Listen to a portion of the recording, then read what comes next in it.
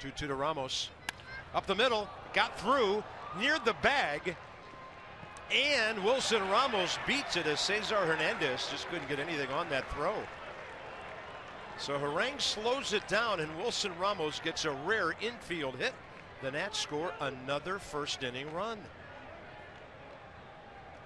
They scored 15 of them on the homestand and now on the road. Well, it might be a big run. We'll see.